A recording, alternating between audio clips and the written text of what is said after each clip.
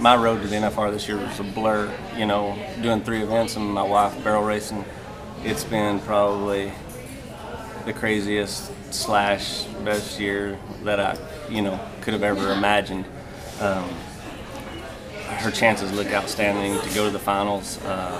Hate to call it by any means, just because there's a lot of rodeos left right here, but looks really good. She's done great. I'm proud of her.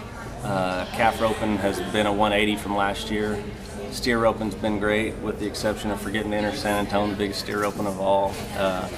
And the team roping, man, it's been tough coming off a year like we had last year, especially the regular season.